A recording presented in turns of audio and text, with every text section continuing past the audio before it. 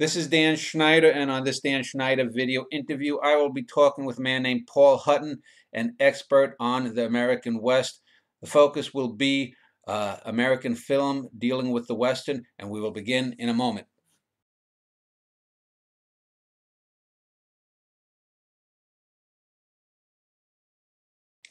Well, in this show, I'm going to be talking with Paul about the American West as it's been portrayed on film, and we'll be talking about the old silence through the early serials, through the heyday of John Wayne, through Sergio Leone and the spaghetti westerns, and things that have happened in the last few decades.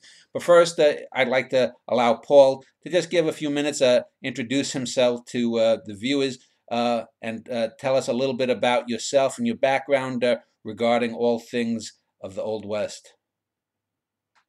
Well, good morning, Dan.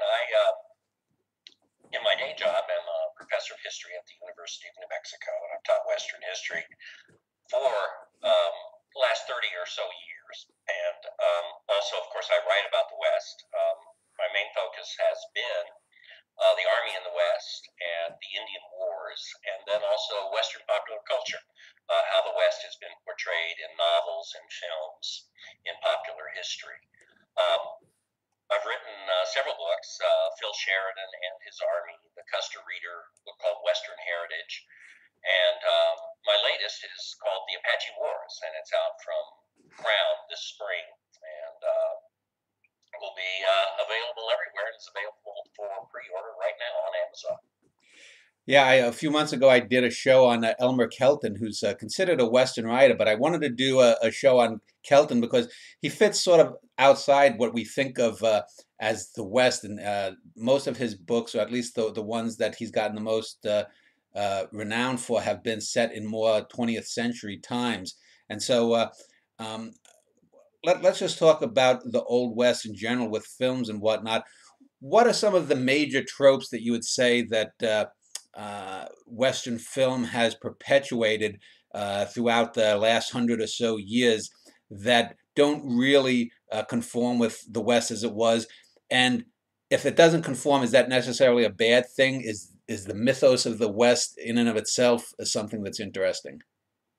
Well, there are certain traits that you find in almost every Western story, and we can trace these back, in fact, to Buffalo Bill's Wild West show, which was so popular from the 1880s up through the turn of the century into the era of the First World War.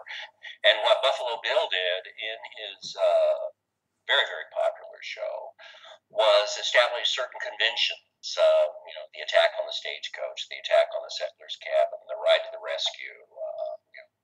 He would do historical tableaus of the Indian wars and of ranching and rodeo. So he kind of combined the circus with the rodeo and presented these stories of the West. And these were then adapted into the Western film when it came about at the start of the last century. 1903, the Great Train Robbery is usually regarded as the first American film that told the story. And also, of course, it was a Western based on the escapades of Butch Cassidy and the Sundance Kid, although filmed in New Jersey. So we really owe quite a debt to Buffalo Bill and to the dime novels and pulp publications that preceded him, all of which helped to sort of establish what the Western was all about. And the story of the West had very much become, by 1900, the story of America. And people looked to the West for a unique American identity. And Americans are always searching for that. What makes us unique? What makes us different? And what makes us a nation?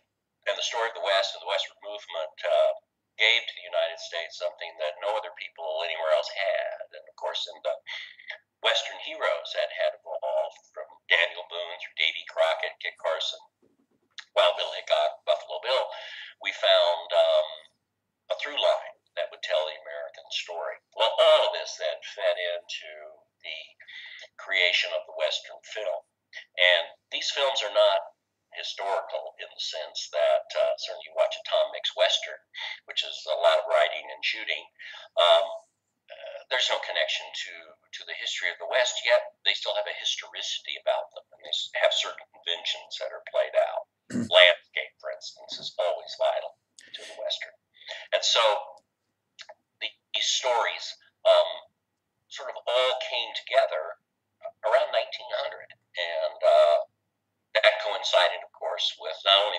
success of Cody's Wild West show, but also the incredible success of Owen Wister's novel, The Virginian, the first really truly great Western novel after the success of James Fenimore Cooper's Last of the Mohicans and other Leatherstocking Tales. And then with that story, with Owen Wister's The Virginian, with Cody's Wild West show, and then the arrival of Theodore Roosevelt as President of the United States, who portrayed himself as a great Westerner, even though, of course, he was from New York.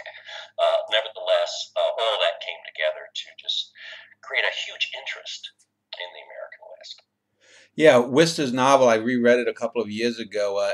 That's sort of a landmark in the prose fiction of the West. Before then, it had been maybe 30 plus years of as you said, the nickel and dime novels that were just basically, I think, almost a template for a lot of the silent films. The early silent westerns that you see basically have that very sort of almost Punch and Judy like quality to them, in that the characters are not real. There's no real sketching in depth. There's always someone in trouble. It's always an Indian or a rustler, an outlaw.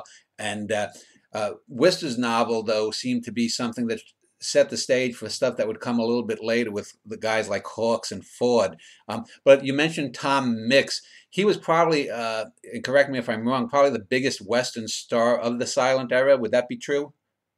I would say he would be. I mean, he followed a long string of stars. The early films were indeed, just as you mentioned, very short little action melodramas. I mean, hardly far removed from the heroine being tied to the railroad tracks Yeah. by Snidely Whiplash and then rescued by the handsome cowboy, who then proceeded to kiss his horse rather than the heroine. And so certainly that was part of those early films. And a fellow named Bronco Billy Anderson, who had actually been in Porter's film, was in that film.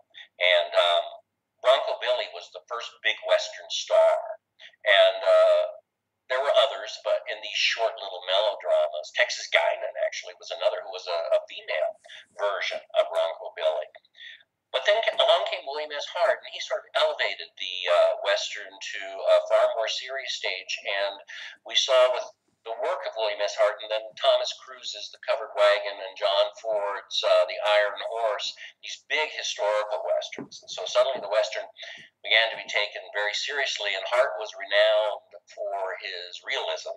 When we look at it today, it almost looks comic, but nevertheless, it was startling to people at the time. And so William S. Hart really elevated the Western story, but by the mid-1920s, his star was waning, and indeed, Tom Mix took center stage as the great Western film star, and Mix would dominate the decade, and that was all action, all Yeah. writing, all shooting, no real history being portrayed, and some critics kind of see that as a glory day of the Western because Tom Mix was so popular, but also as kind of a dark day because the Western wasn't taken seriously anymore. Yeah. After what we had seen with William S. Hart and with The Covered Wagon, with The Iron Horse, these other big Westerns that had been made, big serious Westerns. Yeah, it was sort of ghettoized, like most genres. The 1930s with the sound, I think that's sort of when the Tex Ritters and the Gene Autrys came along, and you had sort of the singing cowboy stuff. And it seemed the 1930s during the Great Depression, and again, correct me if I'm wrong, there seemed to be a move away from anything about the westerns other than like the real serials, the B or C level movies that John Wayne spent a decade or so in. Even John Ford, I believe, had done a couple of westerns in the 20s and then didn't get back to it until Stagecoach in 39. So the 30s seemed, at least from my perspective, that seemed to move more towards the Frank Capra, the sort of the witty kind of urban, the sophisticates with the Cary Grants or the Clark Gable types, Gary Cooper types sort of dominating there, but not in any Western roles. Do you think the 1930s, there was a reason that there was a move away from Western films in a sense of being the popular thing? Because as far as I know, there wasn't any blockbuster Westerns in the 30s. One of the real problems was sound. The sound equipment of the day was so bulky and cumbersome and so difficult to use outdoors. It was just tough to get good sound. on those early westerns, and there were a couple of big budget westerns. In fact, John Wayne was in one of them. It was called The Big Trail, made by Brown Watch, and it was a huge failure. And so was a film starring Donnie McBrown, um, directed by King Vidor, Billy the Kid, and both those films were huge, big budget westerns in the early days of sound. They failed spectacularly, and so the western sort of retreated into the serials, which remained very popular, and into these the sort of clones of Tom Mix, and there just was a whole series of those kinds of westerns, and that indeed is where John Wayne, after the failure of The Big Trail, spent 10 years Yeah. laboring in those films. And America in the Great Depression was starting to have second thoughts about the triumphal story of the conquering of the American West. Well, where was the triumph? I mean, what was happening? Everyone was being thrown off the land. It was the time of the Dust Bowl. And so, sort of the glory of moving west with the pioneers faded from consciousness. And of course, this was the time of the bootleggers and the gangsters and the rise of the cities and the coming of immigrants. And so, America was much more focused on those issues and moved sort of away from the story of the West. Yeah, we'll talk a bit more about John Wayne a little later on, but recently, over the last few months, this year, there's been a few of these sort of secondary channels that have come on that play old movies from different archives of like Columbia Pictures and whatnot, things like Get TV or the Movies Channel. And I remember seeing a John Wayne B film from the 30s, a western. I think it was called something like The Wyoming Kid. That might have been the name of it. And it was an odd western because it was actually set in the early 20th century. The guy was sort of an Al Capone-like character that Wayne was going after. And it was a different role than John Wayne had played in the other B westerns that I remember him from, and even different than a lot of his other western characters. Wayne seems to have could have gone one way or the other. I mean, he seemed to have more, from my perspective, when I saw him in some of the more straightforward roles, as say there was a few films where he played sort of the romantic comedy kind of lead in the 1930s and some B films, and then he developed his sort of cowboy persona. Do you think that John Wayne was sort of meant to be a Western action hero, or do you think that he sort of segregated himself or ghettoized himself as an actor? Just throwing that out. Well, certainly he had done a lot of westerns in the 30s, so he became identified with the western. Um, and he also just had a natural air about him. I mean, he had a natural persona that made him obviously the perfect western hero.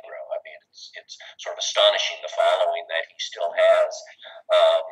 40 years after his death, Yeah. he's still a huge, huge star.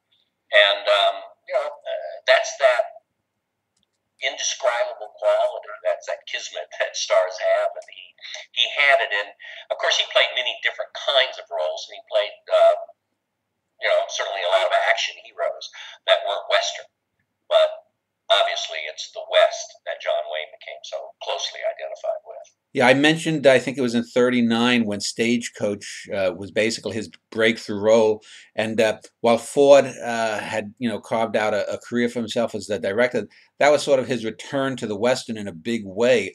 And it to me, a lot of people name some of his later films, but I still think that's probably the best of the Ford films. Yes, in terms of the visuals, it's not as impressive as some of the later color works, but it had the best story. I think it was adapted from a stage play, was it not, It Stagecoach? wasn't. It was indeed. It's a remarkable film. It holds up very well today, and it has one of the finest star intros ever put on the screen, where Yeah, John Wayne first appears as the Ringo Kid, twirling his yeah, Winchester, and the camera, moves toward him as the stagecoach moves toward him and goes into a tight close up, and every girl in America swooned. I mean, it was just star quality written all over that. A great story, great cast, very simple. Put people in peril. A stagecoach, being pursued by Geronimo's warriors, and what will happen. And then the interior drama of the outlaw on the run and the prostitute with the heart of gold who is going to redeem him, and he's going to redeem her. It was just a really wonderful story and is credited with bringing the Western back. It was a huge success, Yeah. both critically and at the box office. It established John Wayne as a star, and he would never look back from that point on till the day he died. And a wonderful hit for Ford, who had indeed, of course, carved out a magnificent reputation for himself as a filmmaker, but not in westerns, in other types of films. But now John Ford also becomes increasingly identified with the western. Yeah, and the thing about Stagecoach, it really had some strong female characters, something that was lacking in westerns up until that point, as far as I know. And really, I think you might have to go, as far as I can recall, the 1940s didn't really offer many interesting roles in westerns for women. I think maybe Johnny Guitar was the next film that maybe had, really some complex female characters. Again, I could be wrong. But the 1940s, that seems to have been the John Wayne decade. I mean, I don't know if his films were always the box office champs, but this especially was when he was in his prime. With the Ford films. Then Howard Hawks made some great westerns in that decade. Was World War II really the impetus for the ascension of the western again? Into prominence in film. Well, there were a series of big budget westerns that came out actually the same year as Stagecoach, and then followed in the years after. Jesse James, Union Pacific, Cecil B. DeMille's The Plainsman, Gene Tierney as Belle Starr, and all these big westerns came out, and a lot of more historical westerns. And this was when Santa Fe Trail with Errol Flynn and Ronald Reagan was produced. They Died with Their Boots On, starring Joel Custer with Errol Flynn, came out in 41. In fact, the very month that Pearl Harbor was bombed. And obviously, the sort of patriotic tone of westerns worked well as the country marched toward war. And there was, though, a sort of a dip in the production of westerns during the war itself. And of course, this was, as you would expect, the 1940s were a period of war films, sort of heroic propaganda-like war films. And John Wayne became one of the biggest stars during this period because, unlike Clark Gable and Jimmy Stewart, Robert Montgomery, he didn't go off to war. He stayed home and he made movies, and that's when he became the #1 box office star. Other than Hawks and Ford and their films, what do you think were some of the seminal films from the 1940s? Because one of the most astonishing films that I rediscovered years afterward was the film Yellow Sky, which has been called like a Western noir.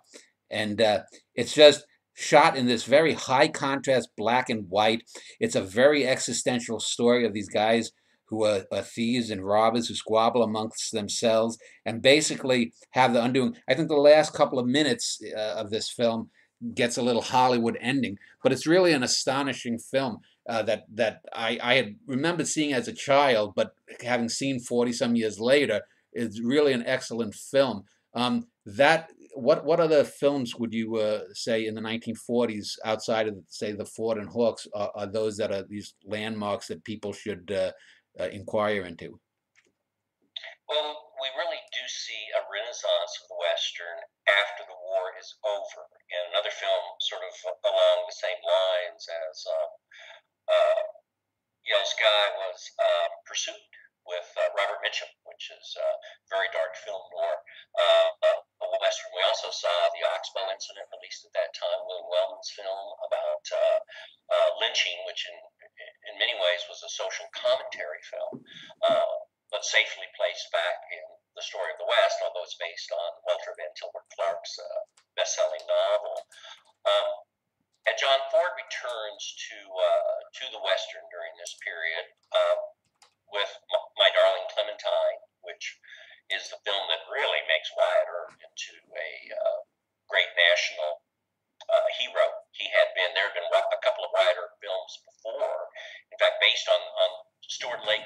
the very same story that John Ford took. One was Frontier Marshal in 1939 with Randolph Scott as Wyatt Earp, and then there had been another one, another Frontier Marshal with George O'Brien as a B Western in the 30s. But it was Ford's My Darling Clementine that really captured the essence of the Western hero and helped to make Henry Fonda, of course, into a major star, and also cement the place of the Western in post-war society. And then Ford, of course, goes on to do his cavalry trilogy, which begins with Fort Apache and then follows with She Wore a Yellow Ribbon and Rio Grande, all starring John Wayne, of course. And at the same time, Howard Hawks uses Wayne in Red River, one of the most successful big budget westerns ever made. And again, just like Ford was using history in My Darling Clementine about Wyatt Earp, Fort Apache, which is sort of a disguised version of the Custer story, Hawks told the epic of the cattle trail and kind of based it on Mutiny on the Bounty. And it gave John Wayne a very different kind of role because he's the anti-hero in this film, and sort of showed his maturity as a star. In fact, John Ford later joked that he didn't know Wayne could act before he saw Red River, and so he started using him more. Well, Wayne obviously was a great actor, and he knew it, but that was certainly a very different kind of role for Wayne, and as it showed his maturity as a star, it also showed the maturity of the Western, the post-war era. You mentioned Randolph Scott, and in my mind, you know, obviously he was never as big a box office star as John Wayne, but and a lot of people will associate Gary Cooper with the westerns. But Randolph Scott, to me, is almost a quintessential Western star because, and we'll get a little bit later into what was known as the renown cycle of the 50s and 60s, a series of films that he did that were not really related, but were produced by him and a few other people that worked on the same films. But I've looked at some of the Randolph Scott films. I was just looking up a film that I had seen just a few months ago, The Desperados with Glenn Ford. And that was another interesting film because it had some strong female performances in that as well. What are your takes on Randolph Scott and also Glenn Ford, who did a number of westerns too? Where do they fit sort of in the Western canon as stars, a notch or two below Wayne in the Western firmament? Well, that's exactly where they are. There's sort of John Wayne, and then there's everybody else. I mean, certainly Gary Cooper is right there with Wayne, but Cooper, of course, did so many different kinds of roles. He never became as identified with the Western, although he was, you know, a Western star, no question about it, and did classic Westerns, but he didn't become as identified as Wayne did with the genre. And then below, certainly you would put Joel McCrea and Randolph Scott in that sort of firmament of great Western stars. And the thing about Glenn Ford and William Holden, Gregory Peck, all of the actors who made important Westerns is that they were making other important films at the same time, so they don't become as identified with the Western film. But part of that is simply the fact that 1/3 of Hollywood's product in the 1950s and the 1960s were Western films. And so every big star, whether it's Jimmy Stewart or Glenn Ford or Marlon Brando, they're all making Westerns. Everybody is in a Western in those days. And some of them are good, and some of them are not. But they're all sort of interesting. And because so many Westerns were being made, the Western goes off in all kinds of different directions, of course. Yeah, I'm thinking of Glenn Ford and also Richard Widmark, who was in Yellow Sky and also played bad guys in all sorts of films. They were terrific actors, but yeah, they seem to either consciously or somehow escape sort of the ghettoization of being just Western actors.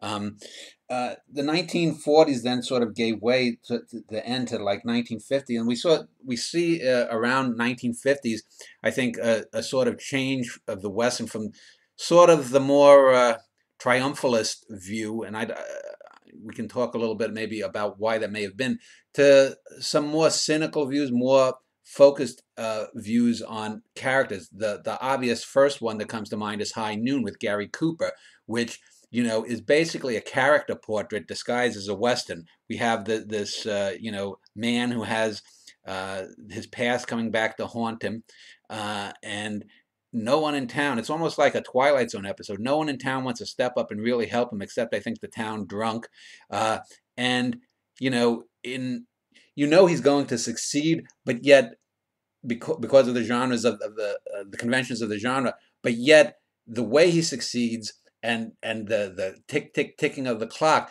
the film really works, and that's always been considered, I think, a sort of a landmark film. Although some people have not thought too highly of it. What is your take on High Noon as a film and its place as a western, and possibly as a western that had some effect on maybe a bottleneck western that changed the genre possibly? I think it changed the genre forever, and it certainly is one of the handful of truly outstanding westerns. And sort of like Stagecoach in 1939, High Noon comes along and really makes people take the westerns seriously, which is sort of interesting because when you look back on it today with the song that Tex Ritter sings throughout it, could easily be farcical, could be funny. And of course, after that, all the westerns had songs kind of running a narrative thread through them for several years. But it really works. The song works, and of course, it won an Academy Award for Dimitri Tiomkin and Ned Washington. High Noon also has been seen as a metaphor for McCarthyism, and I don't think there's any question that the writers meant it to be that. And it's interesting for me. It's a film that I watched as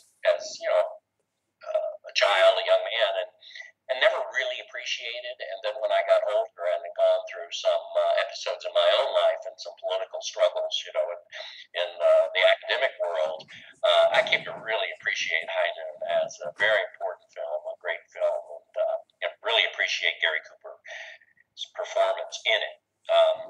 Just a fabulous film that really shows what the Western could be when it was taken seriously. And of course, it's one of the Western films that does not use landscape. It's very much an urban film. And that's because, as you said, it's a character study.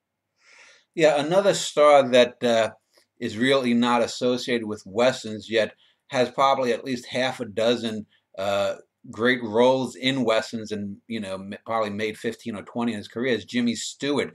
And I was thinking of like underappreciated films like The Man from Laramie and other stuff from the 1950s.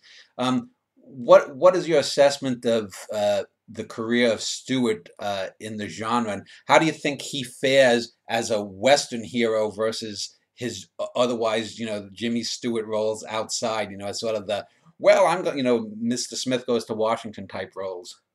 Well, Jimmy Stewart's just a fabulous actor, and he absolutely can do anything. And that was, I think today you look at a star like Tom Hanks, and he's got that Jimmy Stewart quality.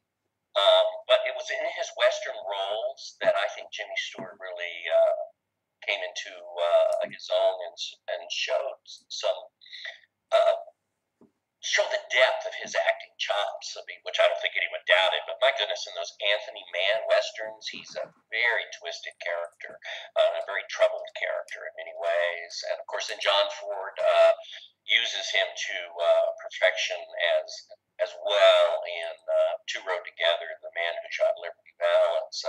Stewart could just do anything, and his Western characters tended to be, unlike the John Wayne character, they tended to be weaker characters. That's not a negative. It's just that they're more human characters, and they also tended, of course, especially in the Anthony Mann films, to be driven for revenge, and thus sort of deeply troubled characters. So really, Jimmy Stewart emerges, I think, as one of the great Western stars in those post-war Westerns. And he had done, of course, Destry back in the 30s, which was another one of the big breakout Westerns that he did with Marlene Dietrich. But he hadn't done a lot of Westerns until the post-war period, and then he did a whole string of Western classics. Yeah, the two stars, John Wayne and Stewart, I don't know if they ever got before together before Liberty Valance, the man who shot Liberty Valance, but you really see the sort of arc, the trajectory of these two actors playing characters that they, in a sense, had played before in westerns. And of course, it's the Stewart character that outlives the Wayne character, who's the big macho guy who's actually the man who did shoot Liberty Valance, and that's an interesting film, and maybe we moved a little bit into the early '60s there, but that's also sort of an iconic film in its own right. I think it's sort of it the contrast between the Stewart personae and the Waynes is to me the highlight of that film. Just if you have any thoughts on that film, and we'll go back to the '50s in a moment. Well, it certainly plays off their personas and personas that they had developed throughout their acting career. And indeed, Wayne plays John Wayne in that film, and Jimmy Stewart, plays a much more complex character as you would expect him to. It's a brilliant film. It's based on a Dorothy Johnson short story. And she did several great short stories that became important films. Man Called Horse is another one of them. The Man Who Shot Liberty Valance is a perfect film in a lot of ways. It wasn't a big box office success despite its star power, but it's held up well, and usually is considered, again, one of those handful of great American films, not just a Western, but great American films. And it reflected a growing cynicism on the part of Ford, which happens as you get older, about sort of the state of the world, but it really harkens back to Fort Apache, in which a great American legend, the legend of Custer's Last Stand, is proven to be a fraud, but then protected by the hero, John Wayne, of that film at the end of the story. And we see the same thing in The Man Who Shot Liberty Valance, in which a great Western legend is proven to be false, but then Ford is saying, but no, the legend has power. The legend is what gives us identity as a people. It's what gives us pride in where we are, and so you protect the story. And that's sort of the quandary that Western historians have always faced, and Western writers have always faced. There's this grand legend, and there's real truth to the legend, but of course then there's a darker reality, and we see a sort of war that goes on in filmmaking, in the writing of novels, certainly in the academic history world where I reside. We see this war that goes on between those who want to expose the myth as a fraud and those who see its value. Well, John Ford both exposed the myth as a fraud, but also saw its value, and that's what makes Liberty Valance such a fascinating and complex film. Well, Lee Marvin plays the title character there, and he often played bad guys early and even through later in his career. Let's just digress for a minute or two. Throughout the Western, there had to be bad guys. I mentioned Richard Widmark, who was made a career out of playing bad guys in all kinds of genre. Lee Marvin, to a certain extent. Identify maybe one or two, maybe three of the actors who really played over and again bad guys in westerns, and their value to the cinema, the genre. Well, certainly, if you look at the B westerns, and there are plenty of B westerns still made in the 1950s as well. There's just a string of very familiar faces. I mean, one of those that was most familiar was an actor named Glenn Strange, who played villains throughout the 30s, 40s, and 50s, and then wound up as the bartender in his sort of golden years in the television series Gunsmoke. But a lot of actors found great roles as villains in westerns. Rod Steiger did. Glenn Ford often did. Widmark on occasion, although Ford and Widmark, usually played the hero more often. Lyle Bettiger in Gunfight at the OK Corral is the ultimate villain. There are some wonderful. Lee J. Cobb was another. Walter Brennan played a couple of really complex characters that were perfect Western villains. In The Westerner with Gary Cooper, of course, he plays Judge Roy Bean as sort of the good bad guy.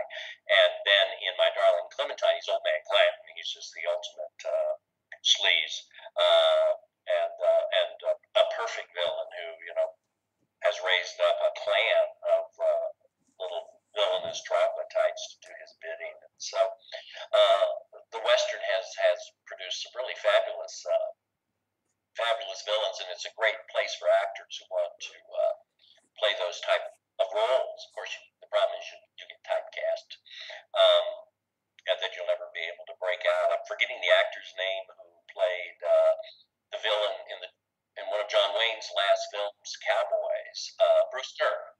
And Bruce Stern's a very fine actor, but he's such a perfect villain in that role. And of course, he kills John Wayne in that film.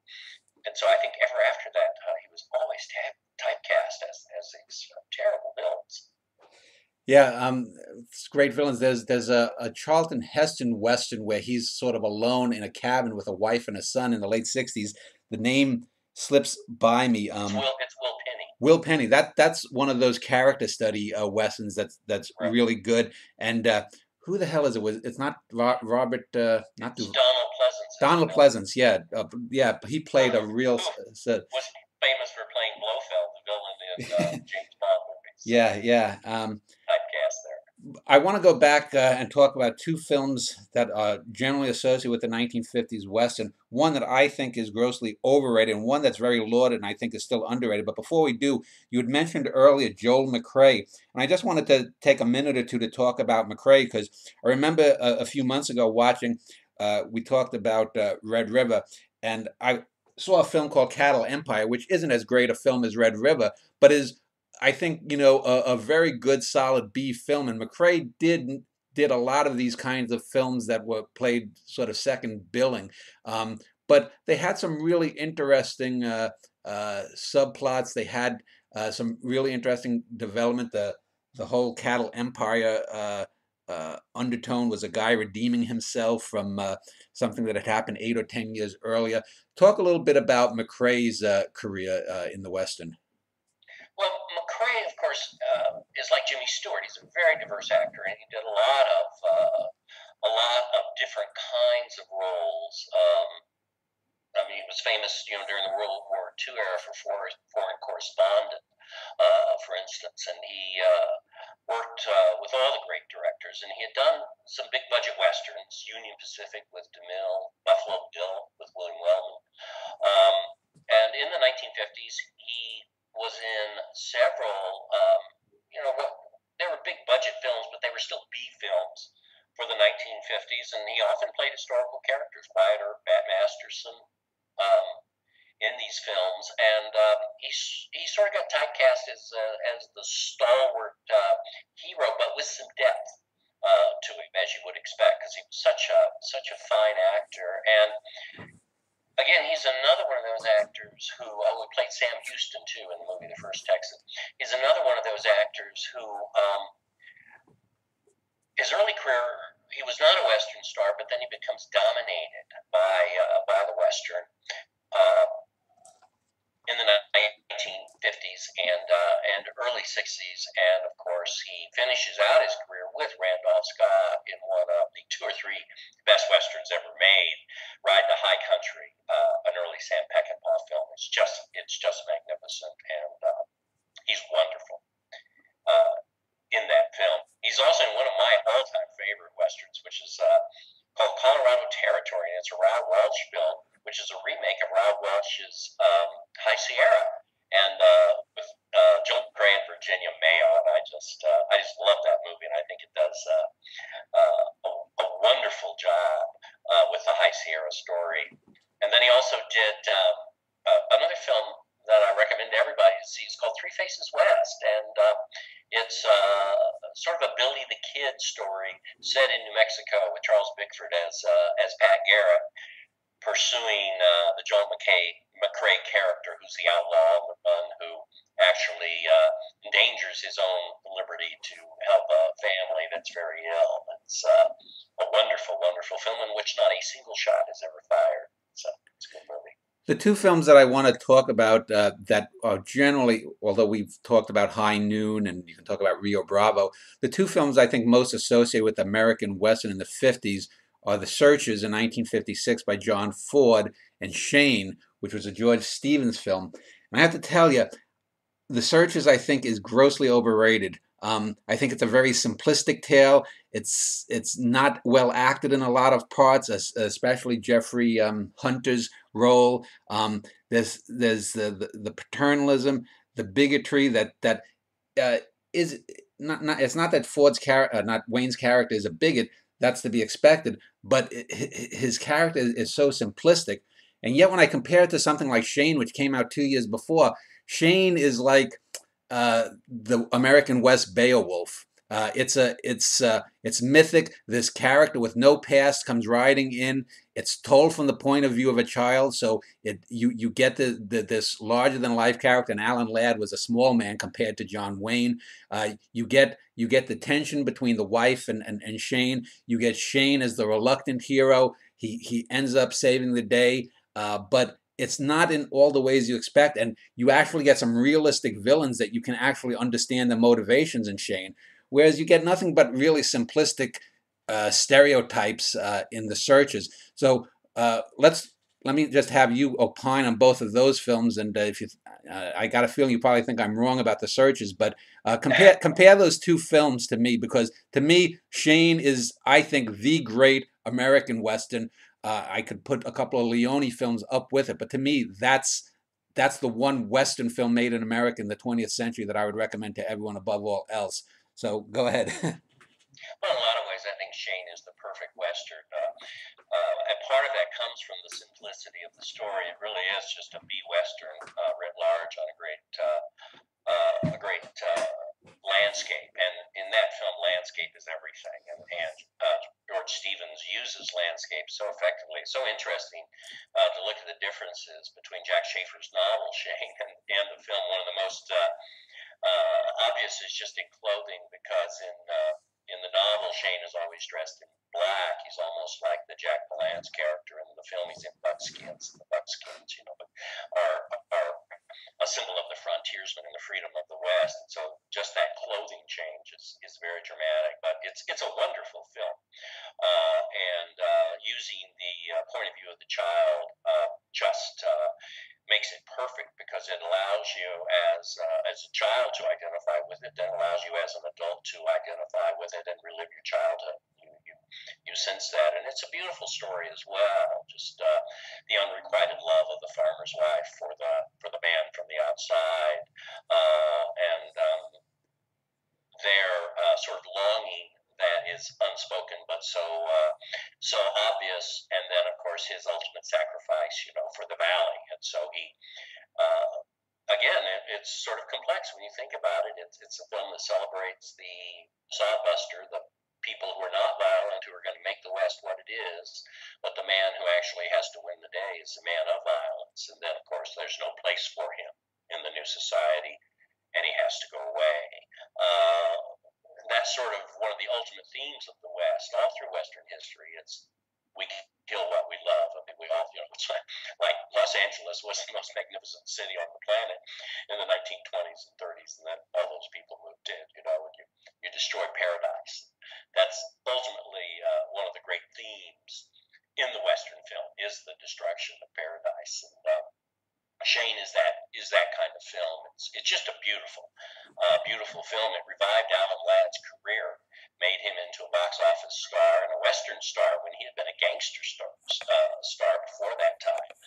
And was sort of a wonderful role for Jean Arthur too, who had played Calamity Jane back in DeMille's The Plainsman, and early in her career had been in a wonderful Western called Arizona back in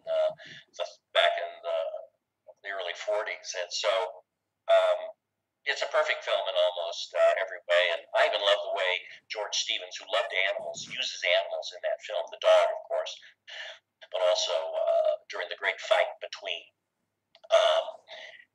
Shane and Van Heflin. Of course, it is they're rolling around, in the paddock with the horses all upset, and it adds a real sense of violence to the film that you don't often see. And the film was renowned for that, and of course, it made Jack Palance a star. And we were talking about Western villains. That's kind of the ultimate Western villain right there. And when he shoots down Tory in the muddy streets of the little town there, it was a very dramatic moment for audiences of the time.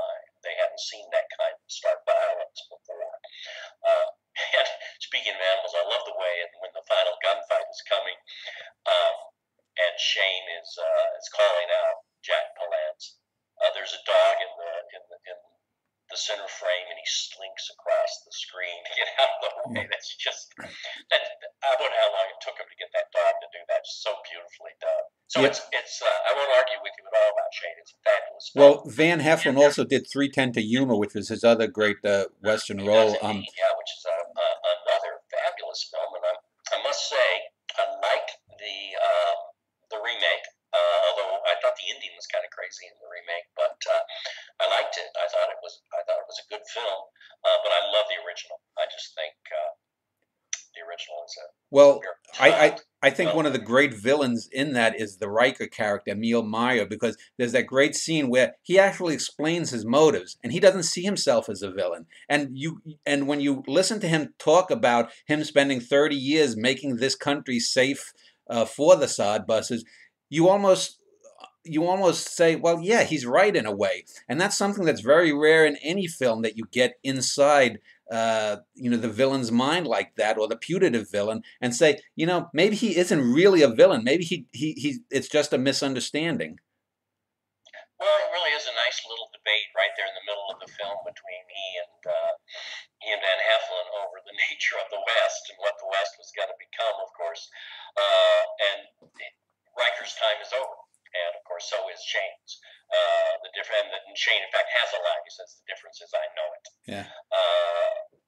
And he's a wonderful villain, and he's a very complex villain, and he doesn't want to use violence until he finally feels, pushed to the edge. And that was, of course, the story of the West. In many cases, we had great range wars in the West between cattle interests and also between the cattlemen and the homesteaders. And the hired guns, though, usually worked for the cattlemen, not for the homesteaders. So let's go back to the Searchers, because for me, everything that Shane is, I don't find in the Searchers. I find the lead bad guy, the Indian, is just such a stereotype. Jeffrey Hunter is such an underdeveloped, predictable character. And then there's the scene when I watched the film 4 or 5 years ago for the first time after many years. There's the scene when Wayne is in, and the girl has been recaptured from the Indians, and they're talking about, well, can she be sort of rehabilitated? And he has that look where he turns and the camera zooms in and you can see his eyes darken. And I said right there to myself, I said, that's an unneeded emphasis. And it was interesting because when I watched the DVD commentary and listened to it, the expert is saying that John Ford said that he did that shot particularly because he wanted to emphasize that Wayne was the bad guy here. And to me, that's an acknowledgement that the film at that point is failing, because if you have to sort of take a black marker and underline that this guy is the bad guy, and this happens maybe midway through the film, something hasn't been working in the film up to that point. So let me turn it over to you. What are your thoughts on the film overall and some of my points vis-a-vis Shane?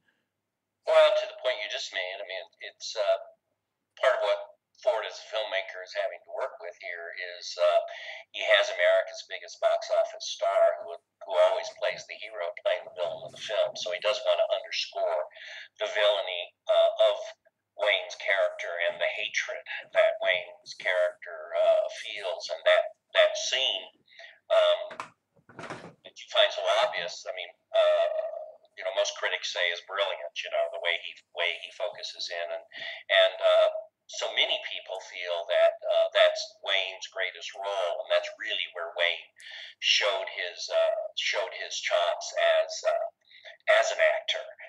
There's another scene where Wayne he realizes the Comanches have hit the cabin. This is earlier in the film, but he has to rest his horses, and there's just another tight shot of his face as he is sort of cooling off his horse, and it's just a very nice tight shot showing just how absolutely tormented he is.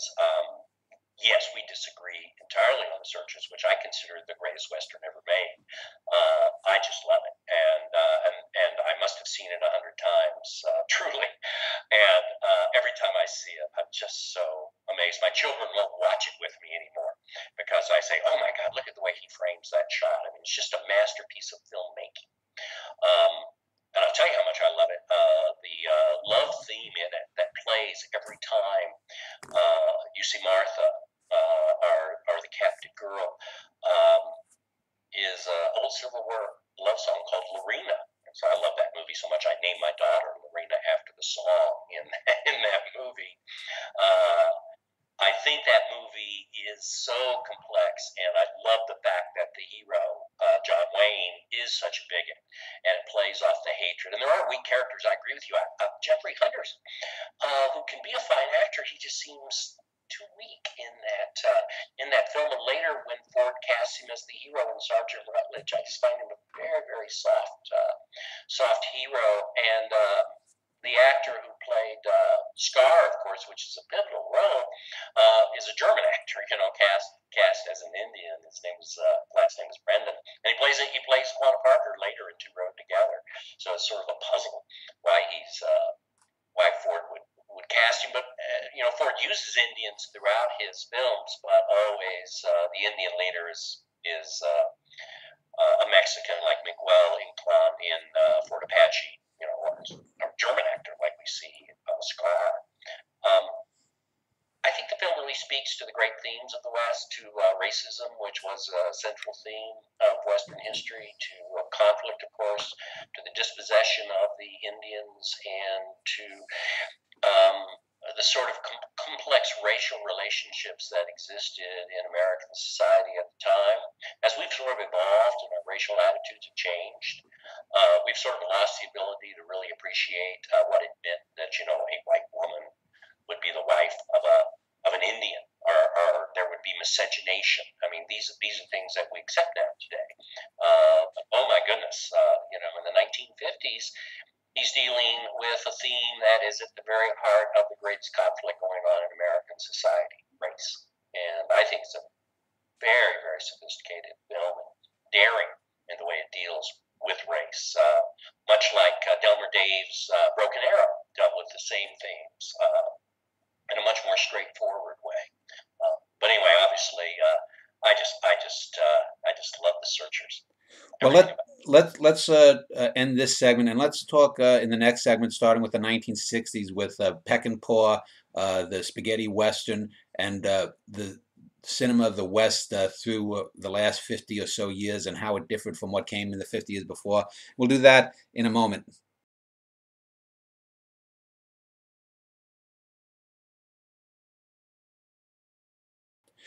I'm here talking with Western expert Paul Hutton, and we just had a nice discussion on the first half century or so of the American Western in cinema. To get us through the next half century or so, I want to just detour a little bit to the small brother medium of film and talk about the rise, decline, and seeming oblivion now of the American Western on television. And of course, just like the early silent films and then the later sound serials, a lot of the westerns early on television were just these sort of mindless shoot 'em ups. To me, I mean, you did have then Gunsmoke came on and the Bonanza in the mid to late 50s. But to me, the best Western of the 1950s, and again, it's one that I just recently resaw some episodes, is James Garner's Maverick. I think it was one of the shows that presaged. In fact, tomorrow I'm going to be doing a show on the golden age of television. I'm positing it 1960 to 1980. Maverick was a couple of years early. But the breaking of the fourth wall, the self-referentiality, the depth, I mean, by a good decade, it, in a sense, was postmodern.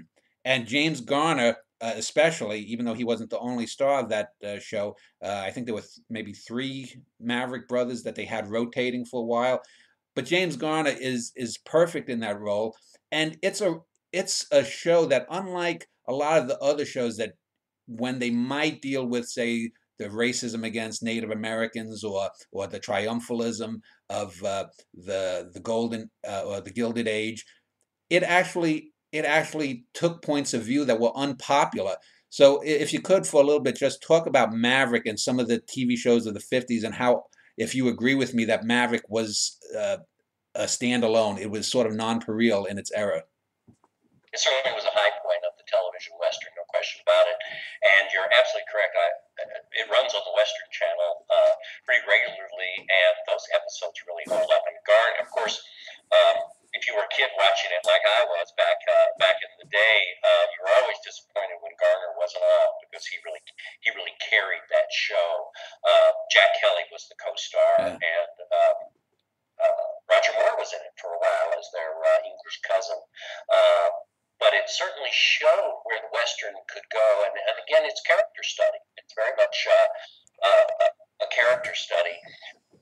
The Western on television really evolved out of the earliest days of TV, and it sort of had a pattern just like the Western film did. The early Western TV shows were all sort of kiddie fair shoot-em-ups. Dick Carson, Rob Hickok, Lone Ranger, Hopalong Cassidy, Fred Rogers, Gene Autry.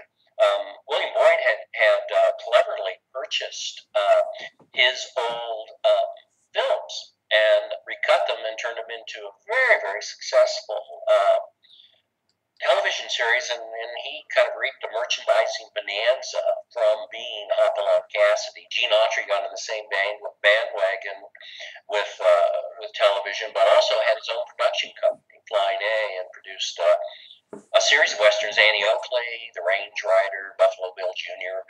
Were very successful, and then he went on, of course, to become a huge real estate mogul in Los Angeles and make a fortune other places outside of film and television. And Roy Rogers was doing the same thing at that time, and Rogers had, of course, a very successful string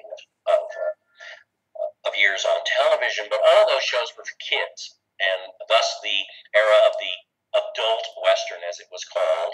It simply meant it was for grown-ups, and it came along with the premiere of Gunsmoke and Wyatt Earp in 1955-56. They, though, came about as a result of the success of Walt Disney's Davy Crockett, which was a three-part series on the Disneyland television show that was ran on ABC, and just created a national sensation. Disney had unfortunately killed off his hero at the Alamo at the end of that, so it couldn't continue as a television series, but it helped to usher in the era of the adult Western. And so Disney's Davy Crockett was actually the first adult Western, in the sense that it was something that adults could appreciate. And Gunsmoke and Wyatt Earp followed, both of them very, very successful. Gunsmoke, of course, the longest running series in television history. And Wyatt Earp, of course, establishing Wyatt Earp as a major hero, and very soon followed by Bat Masterson and a sling of historical westerns, but also dozens and dozens of westerns, so that by 1960, almost 80% of television's product were westerns. And there are only 3 networks. It was impossible not to be watching Have Gun Will Travel, or Wanted Dead or Alive, or The Rifleman. Yeah. And television then created a whole series of film stars, such as Steve McQueen, that used their television success to make themselves into movie stars. And Maverick certainly was a highlight of those shows, and was part of a series of Warner Brothers westerns. And Warner Brothers got into westerns in a big way on television. They would use old clips from their films, so it gave a sort of big budget feel. One of my favorite shows was Cheyenne with Clint Walker, and they did a 2-part series on Custer's Last Stand, and they used clips from They Died with Their Boots On to make it look like a huge production. And Cheyenne was very successful, so was Lawman with John Russell, and Laramie, and Bonanza. The list is just endless. Bonanza, and you mentioned the Virginian. There was a television show on the Virginian. Bonanza and the Virginian both kind of come along late and are incredibly successful. And Bonanza, of course, helped to usher in for NBC the era of color television, because it was one of the first series shot in full color, and it was such a big hit, everyone had to go and get a color television. So that helped to bring color to TV. And color, of course, is so important to the Western, especially if you're using landscape. Although so many of the television Westerns, by their very nature, were, interior filming. I mean, they're all urban Westerns. They're all in town. Certainly Gunsmoke was. Very rarely did Matt get on a horse and ride somewhere. They eventually just ran out of stories. They ran out of steam. I mean, it almost became, the Western became so itself by overexposure. Yeah, probably my favorite Western was the comedy F Troop. I remember watching it as a boy. But two shows before we get back to films proper that I just want to get a comment from you on, that to me stand out along with Maverick as interesting shows that probably failed in one way or another were after the Twilight Zone. Rod Serling did a show called The Loner, which I think only lasted a season and a half, about a guy. It was sort of a precursor to the Kung Fu, which came in the 70s, about a guy who just sort of came into town and he had these little adventures, and it sort of commented on what was going on in the 60s. It was one of the few shows that dealt with political issues, of course, coming from Rod Serling. And then the second show, of course, is The Wild Wild West, which was sort of what now people might call steampunk, in that it had sort of futuristic sci-fi fantasy elements to it. Can you comment on either of those shows? If I don't remember The Loner very well. I believe that was with Lloyd Bridges, was it Yeah, not? yeah, yeah, yeah. Yeah, yeah. So I did see a couple episodes, and it because of the connection with Rod Serling, it's he's such a genius, and it's a pretty fascinating show, and uh, Peckinpah also did a failed Western during this period with Brian Keith that, again, you look back on and go, oh my goodness, there's really something there. Um, and Wild Wild West, of course, again, comes toward the end of the Western, and they're trying to figure out, how do we keep this alive? Well, family stories were big, of course.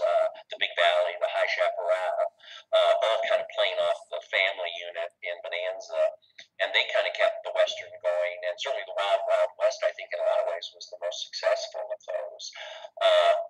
It kind of played off the success of the James Bond films and the whole idea of spies, Yeah. and certainly has retained sort of a cult following and was very successful for its time. So if we move back to films, the 60s and 70s, to me, really the two names that dominate director-wise are Peckinpah in America and Leone from Italy, who wasn't the founder of the spaghetti western, but we'll talk about them in a moment. I wanted to just talk about two other things before we get into those two people. And the first one is, for me, again, a very overrated western, was The Magnificent Seven.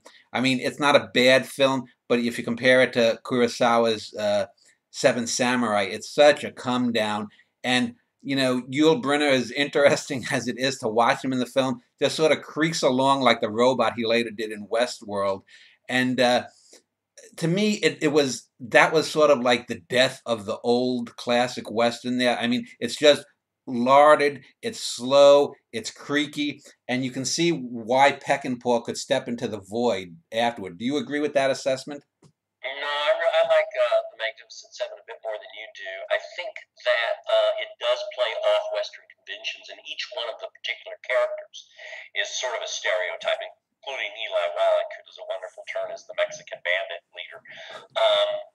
But it certainly worked. Now, you can't compare it to Kurosawa. I mean, that's that's unfair, because even that Seven Samurai is such a work of genius.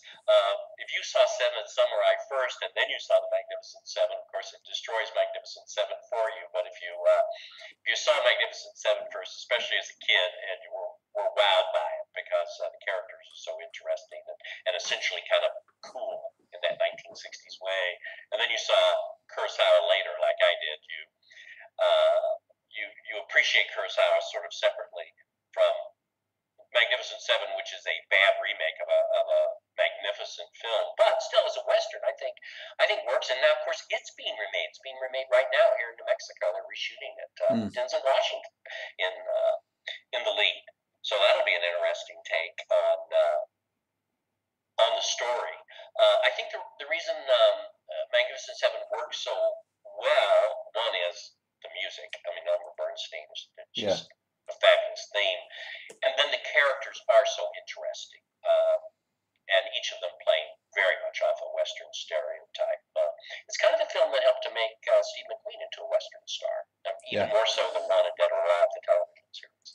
And what Sturgis did in making the film is he took these television stars and used them very effectively. In that film, and it's sort of fun to watch it because you see all of these future movie stars in these sort of small roles. I want to just take a step backwards before we head to Peckinpah and Leone. And we'd mentioned Randolph Scott, and there was a series of B films that he did that were, in a sense, unconnected. They don't share the same fictional universe, known as the Renown Cycle. And I never even had heard the term until a couple of years ago, but I remember most of the films, and I watched a few of them on some of these old channels that I'd mentioned. And I really got a renewed respect for Scott and his roles, because in a lot of his roles, he's sort of the stiff cowboy type, the do-gooder, the Dudley Do-Right kind of character. But he's quite subversive in some of these roles. In I think it's 7 films that were directed by Bud Badick and produced by him and Harry Brown, meaning Scott and Brown, hence the name Renown. Um, can you talk a little bit about these films? Were they, they were sort of B films. How were they received at the time, and how have they sort of risen in the sort of canon of Western films since then? Because while you could argue none of them are great cinema, they are a lot better than you would think from some of the premises that the films are based on. What are your takes on those films? Well, they really have developed quite a following and a lot of critical acclaim. And I have some sort of friends in the business who just worship them and just think they're sort of the epitome of Western. And I've watched them all, trying to understand how how my friends are so crazy over these movies. And it just shows how tastes differ. They're all superb. I mean, they're all excellent films, but they are kind of B westerns. And Scott does play a complex character in each, but it's the same character. Yeah. But they're just marvels of craftsmanship. They're just so well done. And of course, Lee Marvin is in them as well, and so they're great. There's great casting and great character development, and so they do play off character very strongly. And so I agree that they're all superb films, and they're better. It's interesting. They're better, I think, than Joel McCrea was making essentially the same kinds of films, although they tend to be Ryder, Bat Masterson, Sam Houston historical sort of films. And his are not as good. His are not as strong as those films. Those films all have a very distinct point of view. You know you're watching about your film. They really work very well. And much like as you mentioned Maverick, just how clever it was. Yeah. That's what I would say about those films. They're so clever and they're just superbly well done. Yeah. You My favorite of them is Buchanan Rides Alone, and in it, you see how well choreographed it was, the comedic timing of some of the fight scenes, of some of the quips that it really is a revelation. Because if you only saw Randolph Scott before these films, you almost wouldn't know it's the same actor. Yet he's playing Randolph Scott. It's almost as if he's doing a meta take on his own persona, which is something that we talked about Jimmy Stewart and John Wayne. I don't think either of them ever really did a role that did a meta take on what they had established beforehand. Yet throughout that whole thing, it's Randolph Scott sort of playing Randolph Scott, and there's almost a sense, and I don't recall if there's any direct breaking of the fourth wall, but it's almost a sense as if he knows he's in a fiction, because he has this kind of cocky attitude in most of those films that he knows that he's the star. And another sort of aspect of those films that talks directly to the point you just made is that he rides the same horse in every movie. That's very distinctive, I mean, it's just such a distinctive animal, and it's almost like the Lone Ranger always ride same costume, same horse. Even Matt Dillon, of course, always had the same outfit on for 25 years. And you certainly see that with Randolph Scott. He really is playing Randolph Scott, and he really you don't even change out the horse. I know he loved the horse, and it's the horse he always used, but it's such a distinctive animal that always struck me in those movies because he's playing a different person each time. But Yeah, and you can always depend on that horse being there. And so that sort of leads into Peckinpah because he's always looked at as sort of the guy who subverted what came before him in the West. And but I think a lot of Peckinpah had to have seen some of these Baedeker films because I think there's a lot of the attitude, a lot of the scenes in Peckinpah where he's doing some of that conscious kind of subversion of what came before. So let's talk about Peckinpah before we hit the spaghetti westerns. Ride the High Country, was that his first western? He had done television work, and he had worked for a long time in television.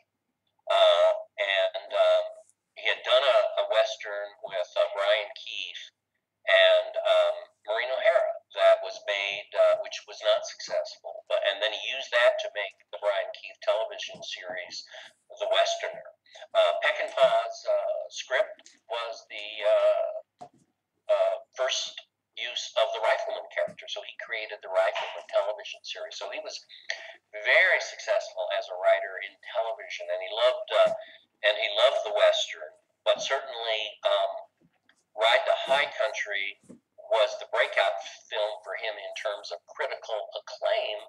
Although it was put on a double bill at the drive-in when it came out, they just the studio just completely threw it away.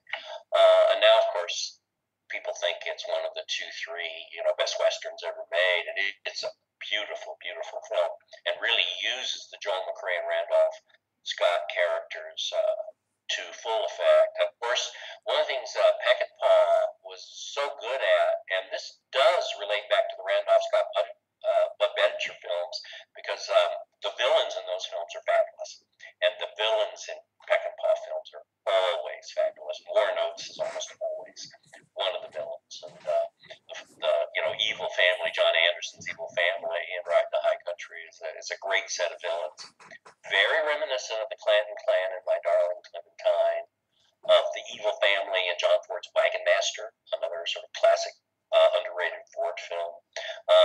And so having these really evil villains really helps elevate, I think, a Western story. Peckinpah was just a master of that. So Ride the High Country almost, in fact, ended his film career because it didn't do very well. But he used those same themes then so effectively with The Wild Bunch, which is 1969, is his great breakout film. And of course, many critics feel that that's the beginning of the end of the Western as a powerful genre. And so the success of Peckinpah's anti-Western helps, in fact, undercut the resiliency of the Western film. But I think he is very similar to Ford, and I think he loves the West, and he has a very nostalgic and romantic view of the West, despite the sort of edginess of his characters. And the strong relationship between his male characters is right out of Ford. His use of landscape is right out of Ford, although he's not as good, but he doesn't need to be. And I lay awake at night fretting over whether The Wild Bunch or The Searchers is the greatest Western film ever made. Now, you don't have to do that, but you love Shane. But you say I'm conflicted between The Searchers and The Wild Bunch. But both are just brilliant films, I think. Well, it's interesting. I remember that was in '68. The Wild Bunch came on, and back then movies would play for a couple of years if they were successful. And I remember being about 5 and seeing The Wild Bunch in theaters, and I think it's a very good film. But you skipped over a film that I saw the restored copy on DVD of Major Dundee, and I have to tell you, I think that is Peckinpah's best film. I think it's got a complexity. It deals with bigotry and racism. It deals with corruption. You have The Putative Hero by Charlton Heston, and Heston gives one of his best performances ever as Dundee. I never saw the famously mutilated version, but the restored version is just really fantastic. And unlike The Wild Bunch, I didn't really see the ending coming a mile away. Even as a kid, you always knew that these guys in The Wild Bunch were on a sort of suicidal mission. And I think it certainly has some great visual poesy, and in that way, Peckinpah is certainly the descendant of Ford. But talk to me. Have you seen the restored version of Major Dundee? Well, yes, and I love Major Dundee because I love anything Peckinpah did. I mean, I love bad television that Peckinpah did. Um, and Dundee is just one of my all-time favorite films. Just like The Magnificent Seven is made by its music, Dundee really suffers from its music, which was imposed by the studio, and it almost ended Peckinpah's career because it failed so dramatically, and they were going to fire him during the making of it. And Charlton Heston intervened and said, "I know we're running long. I'll guarantee my salary against the film if you will just keep Sam on." And he's in his memoirs. He says, "I never dreamed they would really take my salary. They did. They took his salary. He worked on that film for free. It's one of his best roles. He really is. And we haven't really talked about him as a Western star. He's known for so many kinds of roles, but he really was a fabulous Western star. And I don't think he was ever better than in Dundee. And he's so conflicted, and that's the hallmark of great Peckinpah characters. And I would point to the Robert Ryan character in Wild Bunch. He's the Major Dundee character. He's a conflicted character. The same character is James Coburn and Pat Garrett and Billy the Kid, the Pat Garrett character. And they're all Peckinpah. Yeah. They're all playing Peckinpah. And it's just wonderful to watch. Peckinpah was one of those incredibly self-destructive human beings. And it's so sad because he kills himself essentially, with drinking and drugs at a very young age. And he could have. I'm angry at him for dying like that because he could have lived on and made some more great westerns and maybe kept the genre alive longer. You mentioned Pat Garrett and Billy the Kid, and also Bring Me the Head of Alfredo Garcia. I guess was that his last western? And talk about those two late westerns a little bit, just for a few minutes. Well, Garcia is so much fun because, and it like Dundee doesn't quite work as a film, but if you love Peckinpah, you just love it. But in that, the Warren Oates character, who Peckinpah had used so effectively in all his films, the Warren Oates character finally gets to be a star, and he's playing Peckinpah even to the way he dresses and the sunglasses and everything. It's just amazing. The only time I've seen something like that is in an old John Ford film, Wings of Eagles, in which Ward Bond actually plays John Ford in the movie and does an impersonation of him. Pat Garrett and Billy the Kid, I think it is certainly the best to me of the 70 Billy the Kid movies. The story of Billy the Kid has been filmed more than any other Western story, and 70 times. Can you believe it? Wow. This, of course, includes films like Billy the Kid versus Dracula. Yeah. But nevertheless, Peckinpah's is the best, and it's because of the James Coburn character, the tormented Pat Garrett, a man out of step with the New World who has to sell out in order to survive, and realizes that in killing the kid, he kills the best that was himself and the best that was the West. And when he kills the kid, the West is over. And that's the theme, of course, in all of Peckinpah's films. It's the end of the West. You can only play that film, that theme, so many times until people say, "Oh well, the West is over." And so, in that sense, it becomes increasingly a theme in Western films. If you even look at Butch Cassidy and the Sundance Kid, exactly the same thing playing out. The West is over. And we're just simply nostalgically lamenting it. Obviously, Wild Bunch, released at the same time, has a much edgier take on that West than Butch Cassidy and the Sundance Kid, but the ending is exactly the same in both films. Now, before we talk and wrap up with the post-Peckinpah Hollywood, I want to just divert over to the spaghetti western, and obviously out of all of the spaghetti westerns, and we can talk a little bit just how that evolved in Italy. Sergio Leone is certainly the grand master. He's the titan of the spaghetti western, and so first, if you can just take a minute or two and just talk, how did the westerns become so popular as an art form? I would assume it was World War II that sowed the seeds for the spaghetti western.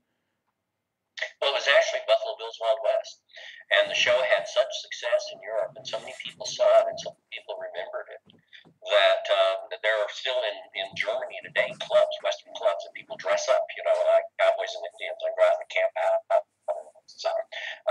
And in around the World War II era. Of course, in Germany, you had the Karl May novels, Old Shatterhand, which were very, very successful. In Italy, there was a series of comic books. Kit Carson was a big hero, and these kind of kept interest in the West and the Western alive. And American westerns played very well over there. But of course, it's Leone who takes an American TV star, Clint Eastwood, and makes him into an international movie star in that incredible trilogy of westerns that changed the Western. And a lot of people believe that Leone influences Peckinpah. I don't really think so much, except for the violence, the starkness of the violence, certainly. But the sort of traits that we see in the Leone films and the other endless number of foreign westerns, I don't really see in Peckinpah's work at all. I'm not a big fan of Italian westerns, although I must say, and maybe it's just because the characters are so fabulous in Once Upon a Time in the West. I love Once Upon a Time in the West, and I think that has some of the best Western theme music. I'm a big aficionado of Western soundtracks. I think that has some of the best music in any Western film. And Bronson's fabulous. Jason Robards, of course, is fabulous. Buddy Cardinale, of course, always looks great, whether she can act or not. And that film just works on every level. And then Fonda, the ultimate Western hero, as the ultimate Western villain, is fabulous. Yeah, well, I would. You had mentioned The Searchers and Wild Bunch. I would put Shane and Once Upon a Time in the West as the two sort of crown jewels of the Western. But I think of the 5 Westerns that he did, Fistful of Dollars, again, is a knockoff of Kurosawa, although I think it's a much better film than Magnificent Seven. And that establishes the character. And it should be said that there's no direct connection of the Eastwood characters from film to film in that trilogy. He's called different things in the different films, and we don't even know if it's even chronological. There. It sort of works like Bud Pottinger's films with Randolph Scott. Yeah. Each man has a different name. Each main character has a different name. Well, of course, there's no name in the Leone films, but he's playing the same guy over and over. Just a different setting. But it works. Works. Now, then the second one, Fistful of Dollars. Talk about Lee Van Cleef, because we mentioned villains, and he had been, a secondary guy in a lot of film noir. He'd been in. Wasn't he in High Noon?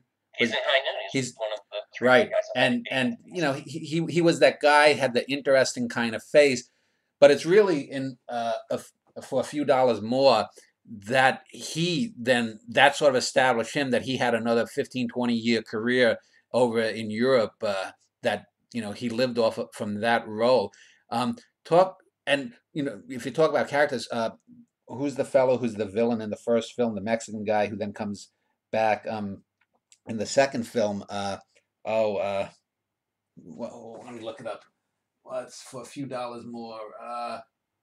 John Maria Volante. Yeah, he plays such a couple of really, almost ultimate bad guys in a sense, in those films, and the introduction of drugs and the surrealism that is in some of those first 2 films. But then you talk about the trilogy, The Good, the Bad, and the Ugly. That's to me just a hair's breadth below Once Upon a Time in the West. You have the famous 3-way shootout. You have you mentioned Eli Wallach in The Magnificent Seven. That's a precursor to probably his. I don't know if you could say it's his greatest role, but certainly his greatest Western role is in The Good, the Bad, and the Ugly, because he's such a cowardly little shit that but yet you want to see him on screen. So talk about The Good, the Bad, and the Ugly for a moment, if you could. It's sort of interesting. Unlike the other 2 films, it's on a big epic scale. Yeah. Whereas Leone was having such success, it's almost like you have to do big epic now, And he really does that in Once Upon a Time in the West. That is his sort of how the West was won. This is just magnificent, overblown epic. It kind of works against it, but also works for it as a film. But is just so fabulous in that film, and it's interesting how these foreign films really help to um, rejuvenate the careers of these Western character actors, and certainly Levi Cleave, who had been uh, in minor roles in American cinema, although in some important films. He's also in Man Who Shot Liberty Valance. He's one of the thugs in there, but he's kind of like he's with Strother Martin, and his career was going on the same arc, lots of work, but you're not getting anywhere. But he becomes a star in Europe and does a whole series of Sabata films that are very successful, and now you can turn on the Westerns channel and see him all the time in these starring roles. And of course, Clint Eastwood is the best example of how it took an American television star and turned him into an incredible international film star. Eli Wallach already was, of course, highly respected as a film star by critics everywhere. But Eastwood, I think, is a remarkable case study of stardom. And talk about taking a wild chance to go over and make a Western in Italy. But it works. Yeah, and you mentioned Once Upon a Time in the West. That's one of those films that I would put with something like La Dolce Vita, is that it's a kind of film that there's not a bad scene in it. There's nothing that doesn't work. There's not a bad performance. The visuals are all great. There's the famous scene where you see Henry Fonda and Claudia Cardinale talking to one another, and then the camera turns and you realize they're in bed. Right. And it's just got so, it's like he threw everything in the kitchen sink in that film, and it all works from the very beginning with the drip, drip, drip, and the three guys waiting in the dusters for harmonica, and then to the slow reveal of harmonica's past as the young, I guess it would be Mexican or Indian, who is forced to keep his brother on his shoulders, and and then the very utter subversion of Henry Fonda as the bad guy, who's a guy who has really no bounds, and yet you see there's that scene where Bronson as harmonica is actually helping because he doesn't want anyone else to take out Fonda until he does, Right. and so you get this, you really get in the 2.5 or whatever hours it is, it's almost like an 1,000-page novel. There's so much going on in it. It is. It's the War and Peace of the Italian Western, or I would just say the European Western, and it's a masterpiece. Of course, it's shot in America, but it's Leone's masterpiece to me, and it's the one foreign Western that I come out of the bunker on and surrender and say this is really a fabulous film. And the last Western is, I guess, one of those films that's sort of like The Wild Bunch, is actually set after sort of the close of the West, Duck You Sucker. And that it's a very odd film. It's a film that I think is underrated, but yet has some serious flaws. I mean, from the Coburn characters, every time he appears, Sean, Sean, Sean, Sean, the little Greek chorus that greets his character in just about every scene, every flashback. What is your take on that film? Because it's a film that's really almost forgotten by a lot of people. I remember when it came out. I think it came out when it was called A Fistful of Dynamite. They were trying to tie it back to the earlier films. I remember. I mean, I saw it when it came out. I haven't seen it since. It's interesting to me in that the girl almost became a subgenre of the Western hero goes to Mexico.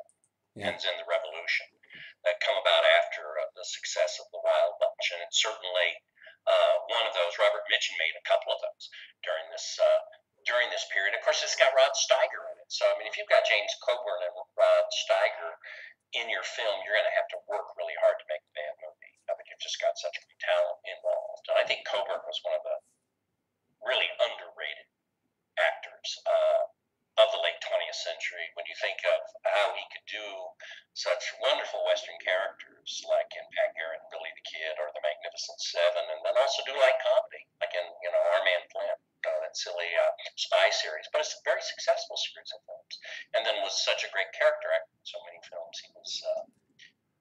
He's really underrated in terms of yeah. I remember there was another film he did with Bronson, where Bronson plays a turn-of-the-century pugilist, and he's sort of the gambler. I forget the name of it, but that's right. Yeah. He and Bronson are both in that same sort of category. And both of them really have, at the end of their careers, a real star turn. And Yeah. certainly Bronson, is the classic example of the one who comes out of Magnificent Seven doing very well. He goes on, of course, to be a huge star, not just in westerns, but just a big Hollywood star. Well, so let's end this interview and just talk sort of the last sort of third of a century since sort of the eclipse of Peckinpah and Leone, and it seems to me, and I can't say that I was a great Western fan growing up. I've grown in appreciation from them over the years. Uh, has there been anyone, from 1980 on that has done a number of westerns of any real substance? I mean, is there anyone that's the Bud Baedeker or the Glenn, not Glenn Ford, John Ford of the last third of a century? Because it seems that the genre has died out. The spaghetti westerns, if they're part of history too. You get the occasional Jesse James movie or the OK Corral type film, with a lot of young stars, the Brat Pack kind of things. But what has happened to it? And do you think the Western is pretty much a dead as a genre now, or do you see any renaissance coming?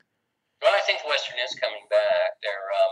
What really happens in the late '70s and '80s? Part of it is changing attitudes within America and changing attitudes about the American past, but also just the death of all the great Western stars and filmmakers. Ford dies, Peckinpah dies, John Wayne dies.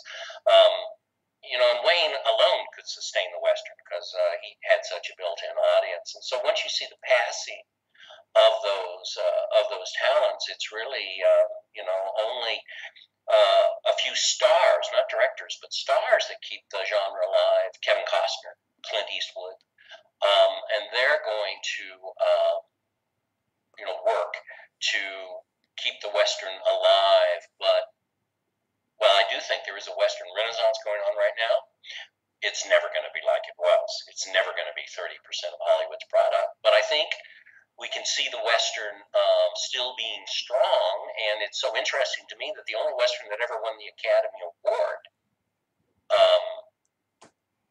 was a Richard Dix film based on an Edna Ferber novel. For some reason, I'm blanking the name of it. Back in the '30s, about Oklahoma, and that won Best Picture. And then the Western, despite all the magnificent Westerns made, won Best Picture again until Dances with Wolves and Unforgiven. And so once the Western sort of died, it was taken seriously again. In the last third of a century, what do you think if you could pick maybe one or two films that you would say ranks with the sort of golden age, maybe not at the Shane or the Leone or the Ford level, but what is there one or two films that you think that in 100 years people will say, yeah, that belongs in the same league? Well, certainly films have done well at the box office and been critically acclaimed. Dances with Wolves, obviously. On television, of course, Lonesome Dove, and it was Dances with Wolves, Lonesome Dove, and the first Young Guns that helped to bring the Western back. And John Fusco, who did Young Guns, later did Hidalgo, is one of the people who tried to keep the Western alive. He's got a television series now on Marco Polo, so he's doing Westerns in China now.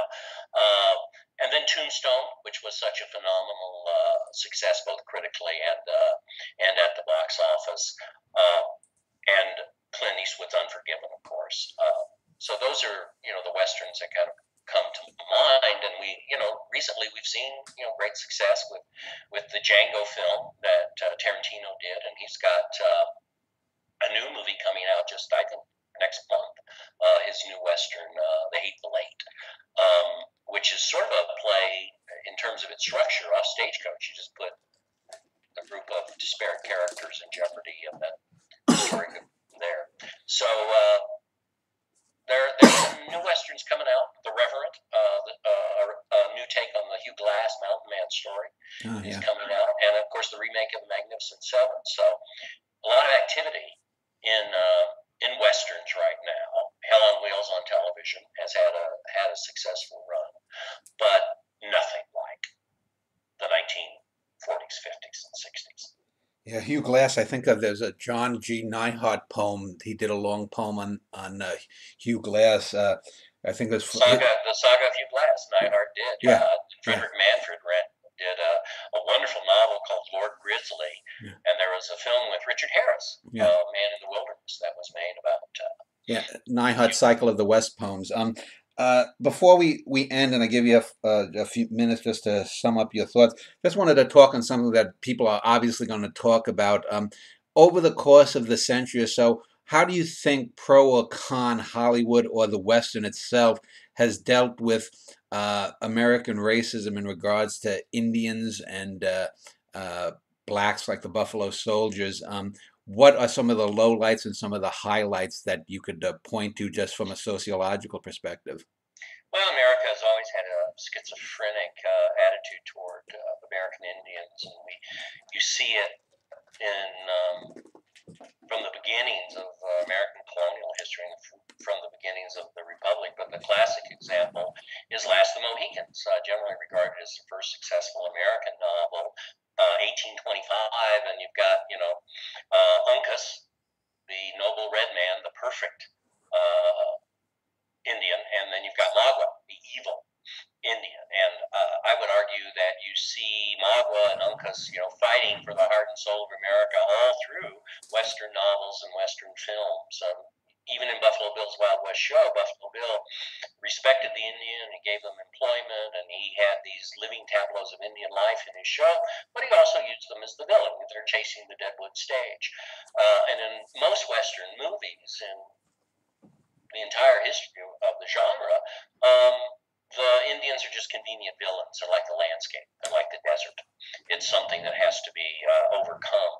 Um, but after the success of Delmer Dave's film, Broken Arrow, based on Elliot Arnold's great novel, Blood Brother, about the friendship between Cochise and Tom Jeffords, Hollywood changed its attitudes and did a whole series, of course, of pro-Western films, and sort of culminating in Dances with Wolves and the success of Dances with Wolves. And so Indian heroes became all the rage, and you sort of see a decline in the stock of older Western heroes like General Custer, for instance, who's played by Harold Flynn in this incredibly heroic version of Custer's Last Stand. They died with their boots on in 1941, and he's played by Richard Mulligan as this raving lunatic, this evil racist in 1970's Little Big Man by Arthur Penn, and so the General Custer stock falls from hero to heel pretty dramatically.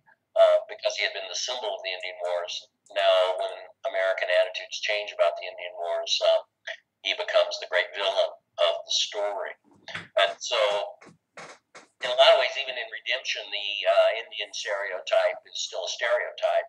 But at least in a film like Dances with Wolves, I think there was a real effort to portray the Indian culture with complexity, and the Indian characters all have complexity, and so Hollywood's certainly trying, and that I think was a triumph. There weren't many blacks in the West, although there were, and the story of blacks in the West has obviously been neglected. There haven't been many stories that featured, important black characters, although John Ford, of course, uses Woody Strode to great effect in Man Who Shot Liberty Valance, and Woody Strode was in a lot of Ford's films. He liked him very much, and then he gives Woody Strode a star turn, Sergeant Rutledge, which is the lesser of Ford's cavalry pictures, but it's a real effort to address questions of American racism and use the Western to do so. And I always admired Ford, too. He's born in 1890, so he's a man of his times. And I admire people who overcome their racism and who try to do the right thing. And if you look at a film like Sergeant Rutledge, which still deals, of course, with the rape of a white girl by a black man, it's the theme of it, which is, at that time, a startling theme to American audiences, but nevertheless, Woody Strode is the hero of that film, and he gives him the full John Ford heroic treatment, and it's a wonderful representation of the Buffalo Soldiers. And during sort of the Black exploitation films after the success of Shaft. During the '60s, there was a series of black westerns, Huh.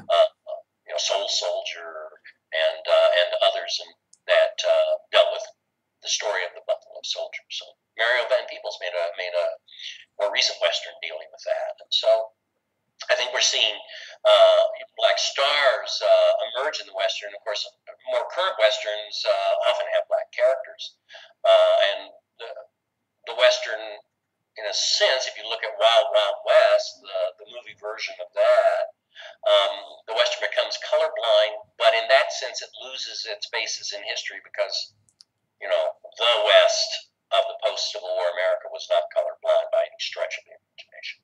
Yeah, you mentioned Custer, and that got me thinking, and I just Googled it, and I remembered another Randolph Scott film that I think is underrated too, called Seventh Cavalry. And Very good interest, film. yeah, and the interesting thing is, it's the aftermath of Custer it deals with. Custer doesn't appear in the film.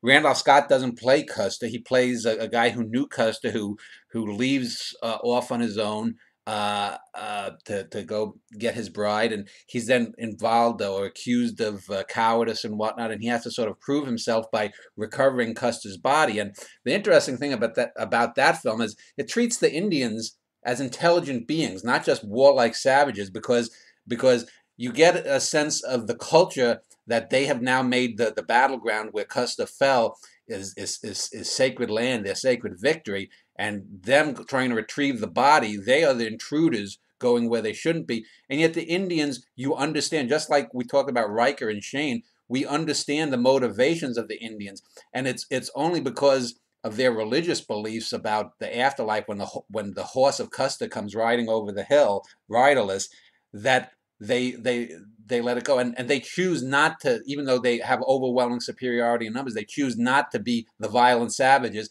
and the film just ends sort of on a little bit of a whimper. And it's such, in a sense, an interesting film that it was made in the 1950s, yet it's probably 20 years ahead of its time in that sense. It's a real interesting film, and it's based on a Glendon Swartout short story, A Horse for Mrs. Custer, and Yeah.